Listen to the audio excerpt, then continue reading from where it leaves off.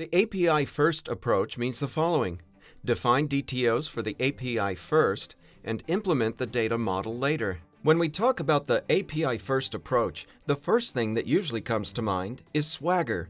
Apart from excellent API design and documentation functionality, it also provides the Swagger Codegen tool. This tool can simplify the build process by generating server stubs and client SDKs for any API defined with the OpenAPI specification. In this video, we'll use IntelliJ IDEA Ultimate, Swagger Codegen, and JPA Buddy to build a fully working Spring Boot application based on the OpenAPI specification file. We need to develop an application for the regional pet clinic. This application will gather data about pets and visits from local clinics and provide aggregated info about all visits in the region. All local clinics provide REST API to fetch data. The first thing we need to do is consume local clinic's REST API. To implement this in the code, we add Swagger Codegen and MapStruct dependencies and their plugins.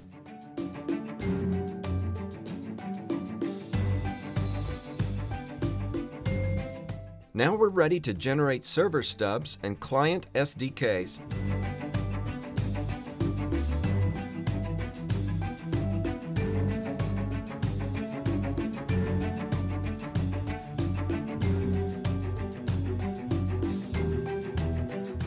Here we go. We're ready to create a data model based on the generated classes. To do it, select Entity from POJO action. Let's define a separate package called Model for our entities. Also, we need to create a MapStruct mapper as well. JPA Buddy allows us to do it right from here. The most remarkable thing about JPA Buddy is that it even detects the relationship's cardinality and allows to generate related entities or select existing ones right from here. Let's create entities for visits and users. The local pet clinic returns JSON containing info about pet, user, and its visits. So let's enable cascade operations to save all this data by one API call. Exclude the remove operation for the user entity. We don't want to delete the user when we delete one of its pets from the database. Select Cascade Type All for visits to enable all cascade operations. For the visits reference, we'll need to create an inverse attribute as well. Here we go. Our domain model is ready.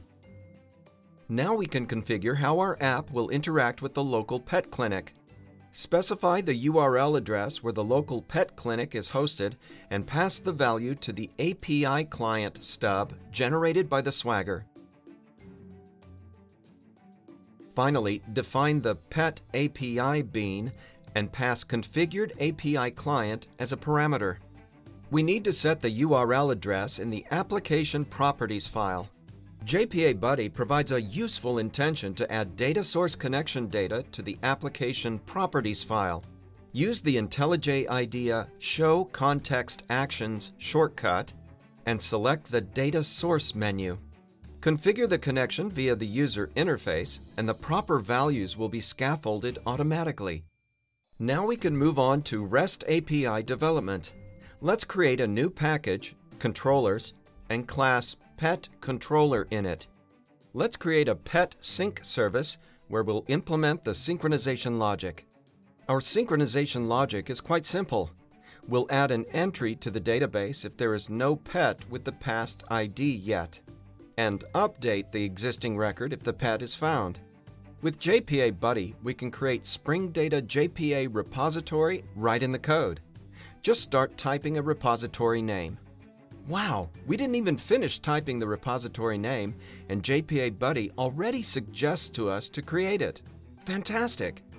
Let's specify a dedicated package, repositories. Here we go. JPA Buddy has generated the proper Springdata JPA repository and its injection. Now we can code our logic.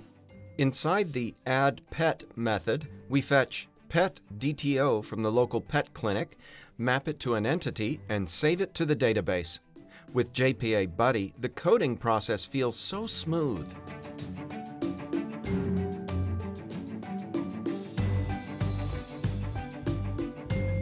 Note that the MapStruct mapper has been injected as well.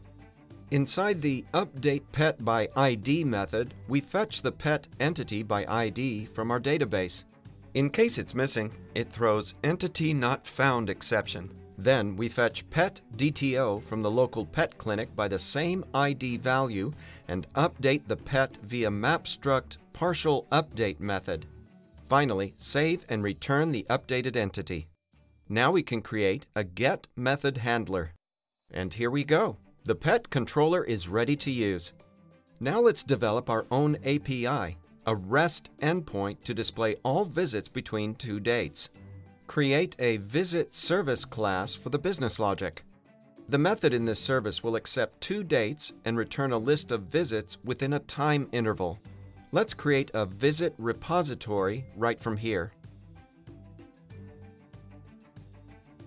The next thing we need is a method to search for visits between two dates. Again, we don't need to open another editor. Just start typing the desired method name. JPA Buddy allows us to call query visual designers right here. We need to find a method that returns a collection of entities. Select the date attribute and between operator. Tick the box to use named parameters, add ordering by pet ID, and specify the method name. That's it. Now we can create a get method handler. Exposing entities with full information via REST API may be considered a bad practice. Let's create a DTO for the visit entity. JPA Buddy detects that the unresolved reference is a good candidate for the DTO class and provides a corresponding quick fix. It shows us a DTO designer window. We also need to create a mapper class, visit mapper, and put it in a separate package. In the REST API, we'll expose the following visit data: visit ID and date, pet ID and name, and user ID. Here we go. The DTO and its mapper have been successfully generated. Finally, we need to map the result to a list of DTOs. JPA Buddy shows us all available mapping options. The last thing we need to do before running our application is initialize the database. With JPA Buddy, we can complete this task in a few clicks. Open the query console, call Generate menu, and select Init DDL action. Choose the source type, model, and the database type, PostgreSQL. The initialization script is ready. Select all statements and execute them. Now we're ready to test our application. We'll use the IntelliJ IDEA web client to do it. Let's synchronize some pets using the REST API. Everything works as expected.